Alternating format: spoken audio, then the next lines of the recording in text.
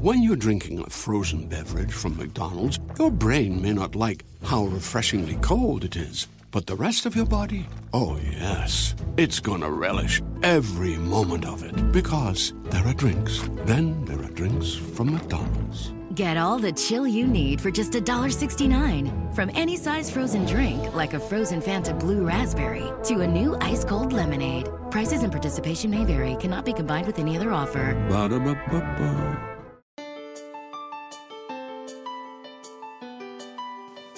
This is Dream Power Radio, the place where your dreams turn into reality.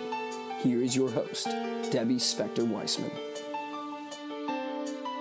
Hello, hello, hello, and welcome to Dream Power Radio on the amazing Women and Men of Power Network, the world's leading positive programming network powered by Raven International.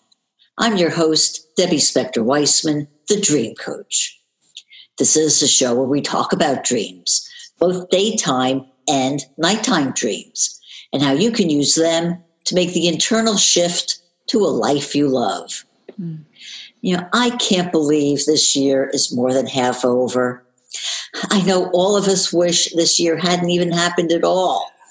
I mean, it's hard to live your dream life when you're turned upside down and sideways and have had your daily routines disrupted.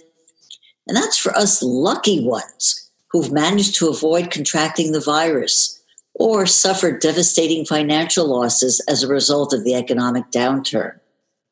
It's enough to make you want to keep under the covers and hide until it all goes away. But as you regular listeners know, there is another way to go. In truth, we have powers and resources within ourselves that we may not know we have, or may have forgotten when dealing with the new daily realities we face. As a result, there are positive lessons we can learn from these challenging times. And we're going to discuss them with my special guest, Allana Pratt. Allanna is an internationally known intimacy and relationship expert and the author of 6 books, including her new one with the provocative title, Finding the One is Bull. Becoming the One is Brilliant and Beautiful. And maybe we'll get into that in a little while. Welcome to Dream Power Radio, Allana. Oh, Debbie, it's so good to see you again. And what a pleasure and honor it is to be here. And I should probably ask you before we begin. So no swearing on this podcast, yes? No swearing. We kind of like to keep it clean. PG, but, absolutely. So yes, BS, not the other word. Yeah, exactly. It's great to see you. Exactly. It is great to see you too. And I'm so excited to be talking about this with you. Because Allana, the virus is out there and creating havoc wherever we go.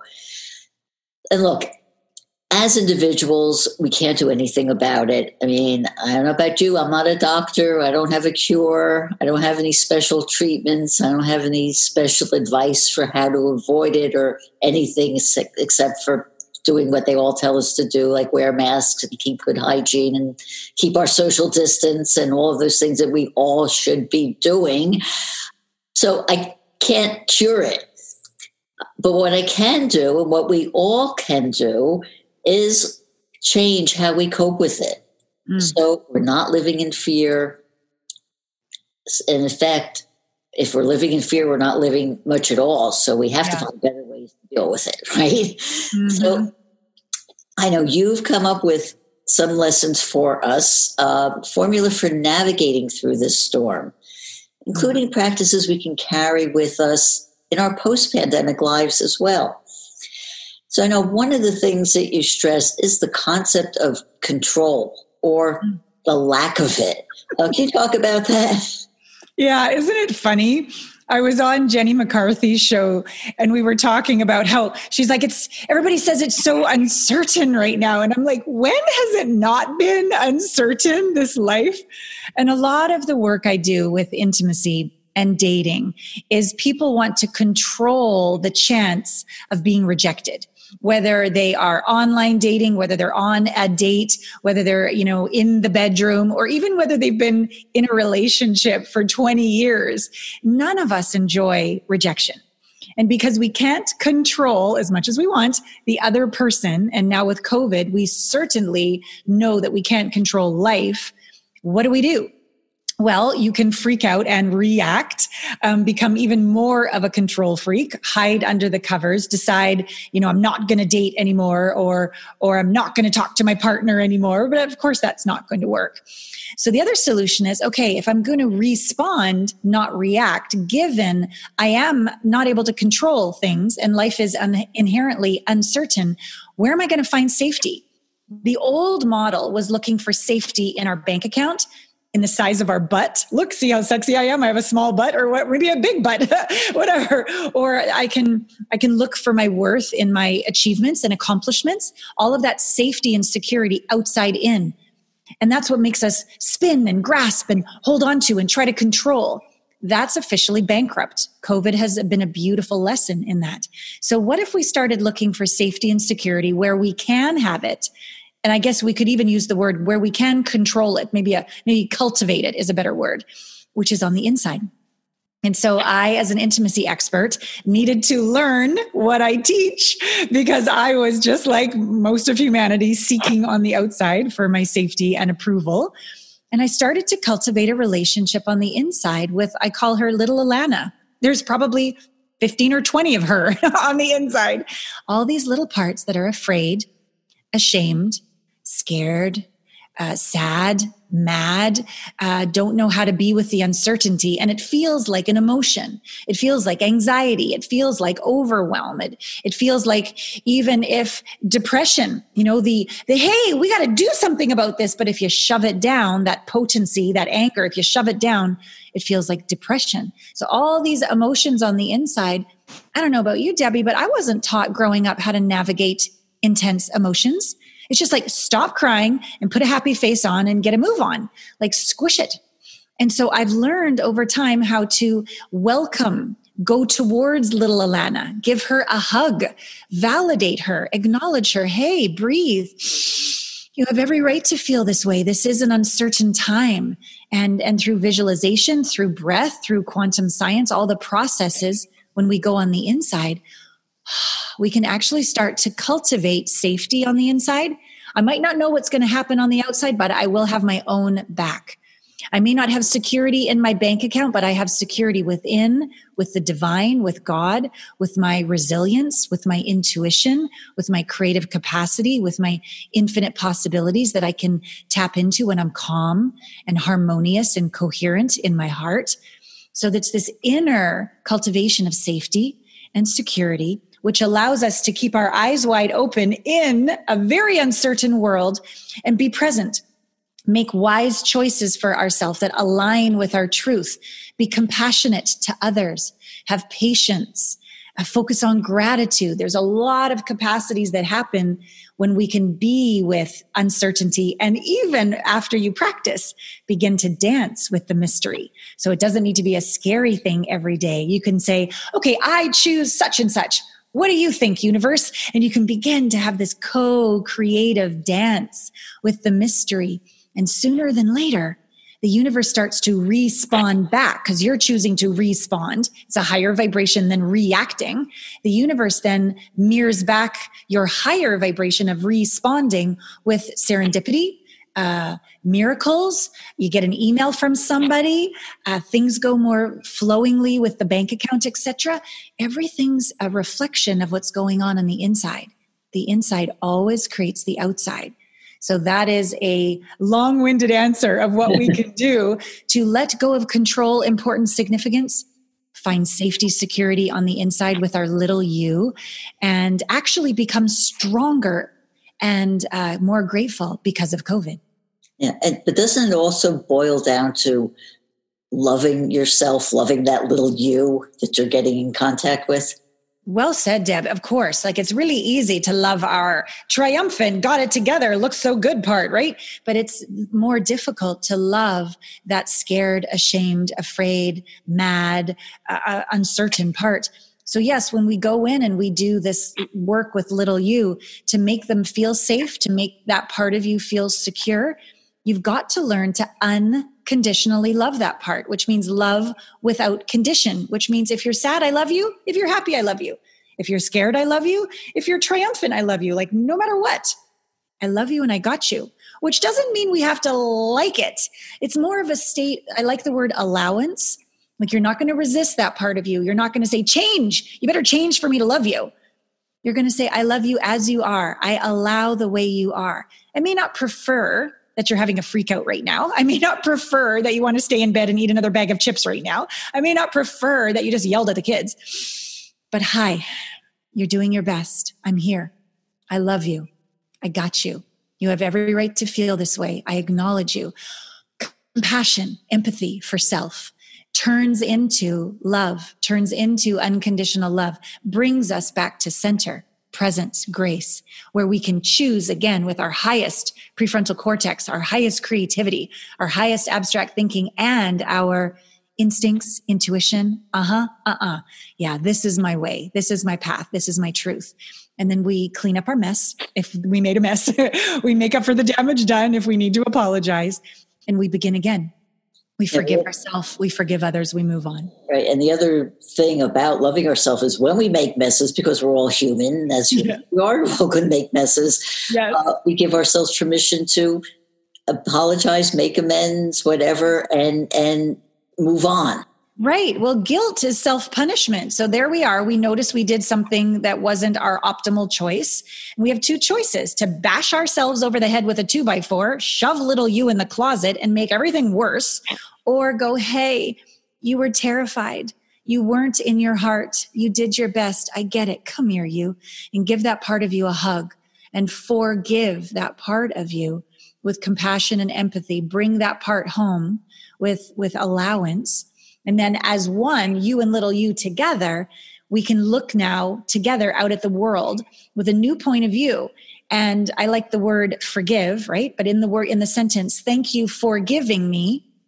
Thank you. And the word forgive is in there. Thank you for giving me this experience of COVID, of the bank account doing this, of hanging out with my partner every single day for months and months. Like, thank you for giving me this experience, because it's taught me patience, allowance, speaking up, letting go, creating a new reality, pivoting with my business, surrendering and seeing what the universe has in store for me, listening, meditating more. Thank you. There's a lesson in here for us if we can say thank you and we can forgive and be ready to receive what's wanting to emerge from within us. Oh, yes. Well spoken. And talking about thanking and forgiveness brings to me the point of gratitude. Yes. And I want to say that, and I've talked about this before, but I'll say it again because I think it's important to say. Yeah. It has been my go-to feeling for getting through these past few months. Because look, I'm human, like I said, human, and there are days when I'm thinking, oh my God, how can I get through this? This is never going to end, and what's going to happen to us, and how many more shoes are going to drop, and what the whole woe is me thing going crazy. Yeah. Because but I then turn around and I remind myself of how incredibly lucky I am. Yeah. I have my health. Yes. I am fortunate to be in a beautiful place, and I give thanks to that every day. And that helps keep me sane. That's so beautiful. So beautiful. How do you define gratitude, and how can people find their way to gratitude when they're focused on what's not working in their world? Yeah. Well, the first way, I like the heart math. I like when my intuition is proven with science. So I've been hanging out with the heart math, wonderful people, and I've got my little inner balance so I can check my coherence level in my heart. And what science feedback is telling me is when I slow my breath down in my heart, and I'm grateful for, I literally have a beating heart right now. Like, let's just start with that. Okay. So I breathe through my heart and I'm grateful for my heart. The number goes up a little bit, up in harmony, up in love. They can measure this coherence.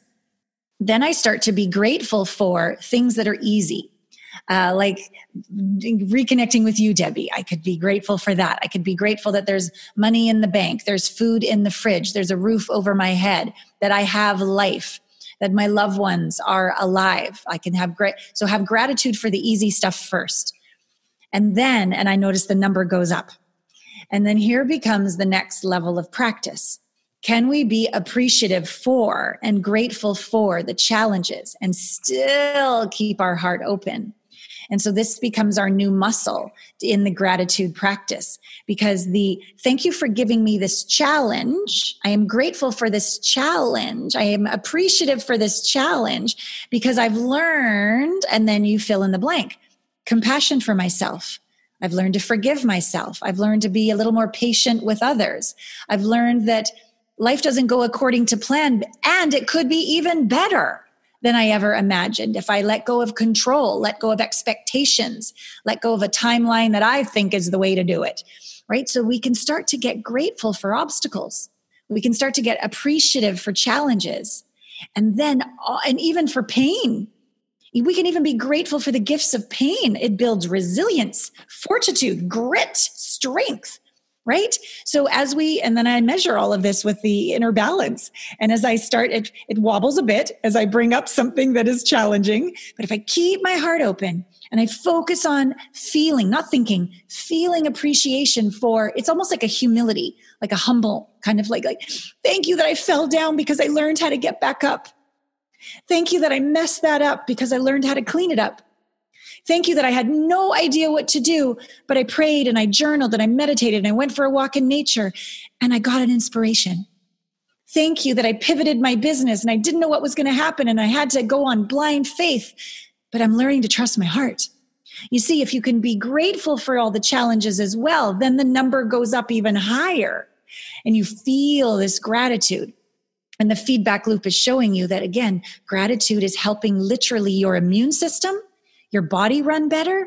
Everything is healthier inside your body as you're being measured in this gratitude and appreciation. And then here's the last piece that really made the number go higher.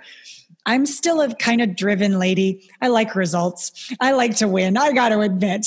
And what happened was when I got attached, I made it important, a little too significant that things would go a certain way, even as I was feeling appreciation, even as I was visioning the best possible outcome, even as I was being grateful for X, Y, and Z. If I was attached, if I made that very significant that it turned out my way, according to my timeline with my expectations, the number kind of hovered. But when I just said, I'm just going to let this go, or better, I surrender. I let it go. This or better. I let go of all importance. I lower all significance. This is the best I got, universe. Have at it. Have at it with me, like a dance. The number went, it skyrocketed even higher. And so it's a practice. This gratitude is literally a measurable practice. First, again, to remember, breathe through your heart, grateful for your body. Feel, not just think. You can't think gratitude. You have to feel it. So feel it. Feel it for the easy stuff first. Then start to keep the heart open, feeling it for the challenges. And then the last step, let go of attachment of how it's all going to work out. Make room for it to be different or even better. This is the path that COVID is a gift to train us in. Wonderful lessons we're getting. We have to take a little break now. We are speaking with intimacy and relationship expert Allana Pratt about lessons from the coronavirus, and we'll be right back. Join me, my fellow Raven International podcasters, and broadcasters from around the world in a joyous salute to the heroes of the pandemic. On July 24th, the Raven International Network is devoting the entire day to a star-studded list of speakers who will inspire, empower, and connect with you. Watch on the Raven International Network channel on Roku or Amazon Fire, or listen on podcasts everywhere. See you on the 24th. Welcome back to Dream Power Radio with your host, Debbie Spector-Weissman. Yes, and welcome back to Dream Power Radio. I'm your host, Debbie Spector-Weissman, and we're speaking with relationship expert Allana Pratt about lessons we can learn from the coronavirus. Well, Allanna, you talked about this a bit, which seemed a bit counterintuitive to me, and that was the whole idea about feeling. Because it seems that we need to feel. It seems to me, well, if you're freaked out about what's going on, how does feeling help us, especially if what we're feeling is negative?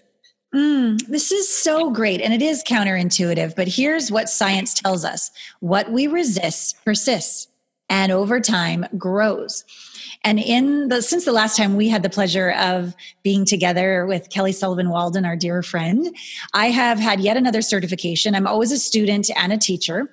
And so the latest certifications that I've been trained in explain that for the brain to fully integrate a trigger or a trauma or an emotional charge, we need to be able to integrate the image, the thought, the emotion, and the body sensation. So just sitting on the couch talking about it isn't going to do it. Just visualizing our vision board alone is not going to do it. Just having one good cry and one good freak out, we all know it comes back again. Or even some of the tapping and wonderful somatic work that's out there is relief or heading us in the right direction. But I'm interested in lasting change, full integration, a new set point, a new normal, like a new baseline. And this is what I've learned: when all four elements are integrated, we cannot create energy or destroy energy. We can only change it. We can only shift it like wizards. So let's say we have the freak out energy. What you resist persists. If you try to push it away and, I don't know, have another pizza or buy a 17th handbag or a third glass of wine, isn't it interesting how that same issue is there the next morning, right? And now you've got a hangover or a big credit card bill or something. So we all know when we freak out, if we resist it and push it down, we don't get better. And often we get depressed. And then all of the medications or the eating problems or the addictions begin to arise. And it's all because none of us have been taught, I wasn't either, how to integrate an emotion from a lower state to a higher state, do the wizardry. And so what I've been trained in is you actually feel that which you've been resisting for a very short period of time, noticing the image, thinking the thought, feeling the emotion, letting every body sensation be there for a short period of time, taken through a process will allow it to integrate into the next level. So maybe freak out is the first thing someone would feel. Then the next level might be, maybe there was some anger around that. They would feel the anger. Then the next level might be, actually, that really made me feel sad underneath it all. Then they'd feel the sadness. And then maybe the next thing would be, oh, that makes me hopeless. They'd feel the hopeless. Now, right there, that's so much caca. Most people won't even feel the first one and go straight for the glass of wine.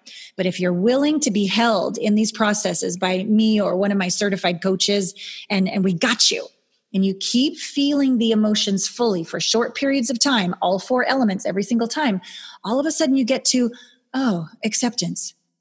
Oh, the next one is calm. Oh, the next one is stillness, absolute stillness. And then the next one is, oh, inspiration. I have an idea. I see something I never saw before. Because you literally have aligned your brain, your body, the coherence in your heart with the field around you, with your own intuition and the best part of your brain.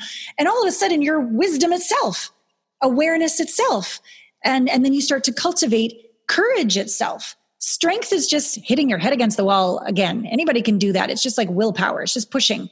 But true courage, true bravery comes from a cultivation, integration, processing of all of that freak out into the capacity to keep your heart open and bravery in the face of anything, staying connected that you know what you know. Pre-thought, you know first, you think second. So you know what you know, and you can trust yourself. Even though you can't control the universe, you can have a sense of knowing and trust in yourself as you move forward. It kind of reminds me of like, did you see the Wonder Woman movie where she's like, oh no, we're going to go save everybody. And out she goes into the front line, through the whole thing. And I'm crying in the movie because she knew what she knew. And she was leading with the highest vibration of love. And of course she was strong and she had all her shield and all of her bells and whistles and the rest of it. But that's sort of like a symbolic movie version of what it's like to feel the worst of those feelings, get them all the way home into grace and stillness. Hear the truth emerge from within you. so that you trust you. And then you put one foot in front of the other. And remember that last little part. And then you let go of the outcome. So you're not attached. And I swear life becomes miraculous, even in the face of COVID. Yeah, that attachment part is the part I think a lot of people get stuck on. It's very easy to stay attached. I know. I do too. I have a morning practice and an evening practice. And if I don't do it, I'm a hot mess. I have 3 coaches and probably 40 or 50 clients. But if I don't have my 3 coaches, I don't do a good job with my clients. Like, I'm a student too. I'm no better than anyone else. But I've decided that deeper roots create higher shoots. I require structure in order to be my best self. I think it's a sign of strength and wisdom to request support and to have structures in our life. And I don't think there'll be a day on the planet where I'm not coached, because I can't see my blind spots. I can see others, but I can't see mine to save my life.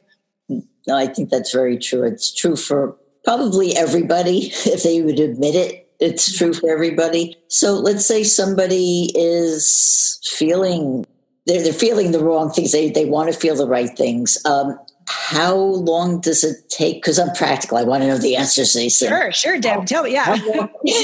How long does it take to transform yourself from going to those negative feelings to training yourself to being more positive? Yeah. So one thing I want to say about your question, and then I'll give you examples of me and my clients. I don't believe there are good feelings and bad feelings. I don't feel there are right feelings and wrong feelings. Just that point of view creates judgment and stuckness and doesn't allow the gift of, as I said before, there's actually benefits of pain and actually detriments of too much support. Let's really look at that for a second. Like, okay, so we don't like pain or we don't like freaking out. But there's a benefit there. There's a benefit to, it's building resilience. It's building grit. It's building compassion. It's an indicator that something's off. There's actually a benefit to pain. And if we go over into pleasure, let's say too much pleasure, you forget to pick up the kids. You forget to pay the taxes. You eat bonbons every day and now you're 500 pounds. Like, there's actually detriments to too much pleasure or support. And there's actually benefits to pain, struggle, obstacles. And it allows us to be in reality, balanced, really clear, not clamoring for the good and resisting the bad and having this roller coaster of life. Like, no, we're going to put on our big girl panties or boxer shorts or whatever. We're going to squarely look at life, that everything is for us and nothing is against us. Just the new point of view that it's not wrong or bad changes everything. It moves us into allowance, moves us out of resistance into allowance. Allowance doesn't mean you like it. Allowance doesn't mean you even prefer it. It just means you will not waste any of your life force energy pushing away something that you can't control, that by pushing it away, it's going to even make it worse. So just that point of view allows you to have this care, this kindness as you move towards this aspect of self, this emotion that's really intense. Okay, we're not going to go towards it and try to kill it. It's not going to work. We're like, hey, baby girl. Hey, sweet little guy, come here. You're scared. It's a very different point of view than bad and wrong, need to change you now because you're messing up my life, right? Which is how I did most of my life. So that would be like step 1. So when you have this different point of view, when you go towards difficulty with an allowance or a welcoming, if you can feel the sense of being wholeness itself, all that is would include all, which would be light and dark. So if you practice being all that is, going towards that difficulty very quickly through zero resistance, it will transform. So I do group coaching sessions where people are triggered, 10 or 15 people on the call, and I can get through everybody in an hour and get this one back to coherence, this one back to wisdom, this one back, because they're used to doing the process with me. But the key is not, I can make it very short to move through the emotion. But the key is, will they trust me? Will they let me hold them? Will they let go? Will they surrender? And will they feel at a 10 out of 10? Because remember at the beginning of the interview, what you resist persists. If you feel the fear at an 8 out of 10, you just created more fear. You just resisted 20% of it, and it's going to get bigger. So you've got to be willing. And I'm very, very good about my tender mother energy and my badass, I got you energy. Like I've got these 2 polarities, and I egg them on. I encourage them. I can tell if they're playing half-ass. You do something half-ass, you get a half-ass result. So come on, we're going to go to the core center. I got you. Go to the epicenter of that fear. Feel it. And they're crying on the call or they're upset on the call. And then it's just 10 seconds. And then we go to the next one and it passes. And then within a very short period of time, they're in calmness, peace, and stillness. And then in that state is when I ask the important question about what the challenge was about. From this awareness now, what has shifted or changed about your original problem? And they're like, oh, I could just do this. And I'm like, exactly. But they had no access to that truth, which was in their prefrontal cortex, creative mind, or the whisper of their intuition when they were in the triggered state. In the triggered state, you're using your reptilian brain. You're out to lunch. You just want to kill before you get killed. And there's no access to wisdom whatsoever. So it's magical, Debbie. That sounds so wonderful. And we're getting close to the end, but we can't leave here without talking a little bit about that book with that delicious title, Finding the One is BS. Becoming the One is Brilliant and Beautiful. Just give us a little taste of what that's about. Yeah, well, it's because I've been divorced twice, and the only one in common was me. And if I was to take total responsibility, I was seeking the one to be enough, to finally be enough, be safe, right? If you choose me, I am worthy. And that led to 2 marriages that didn't work because I was coming from empty, blaming them or putting responsibility on them to make me happy. But so when we turn it around and we become the one that we have been seeking, and we find that inner safety, security, approval, yumminess, wholeness, overflow from the inside out, we choose a partner. We don't need a partner. Our vibration is high and we attract somebody who also does the work. So ironically, by becoming the one to find the one, we attract our ideal partner or awaken the best in the partner that we have. Oh, well, I'm really looking forward to reading this and learning more about that. But we just have time to ask you, how can we find out more about you and your services? Oh, Debbie, thank you. My name is my website, allanapratt.com, and there is an intimacy blind spot assessment there. There's connection to my YouTube channel with over 5 million views, my podcast, Intimate Conversations, just interviewed John Gray yesterday for the 2nd time. Lots of great conversations there and lots of resources for people to listen to and be loved. Oh, wonderful. Thank you so much for being on Dream Power Radio today. We've been speaking with relationship expert Allana Pratt. I hope you've enjoyed today's program. Until next time, this is Debbie Spector-Weissman saying, sweet dreams, everybody. You've been listening to Dream Power Radio with your host, Debbie Spector-Weissman. For more information on Debbie or to sign up for her newsletter, go to dreampowerradio.com. This has been Dream Power Radio on the amazing Women and Men of Power Network, the world's leading positive programming network, powered by Raven International.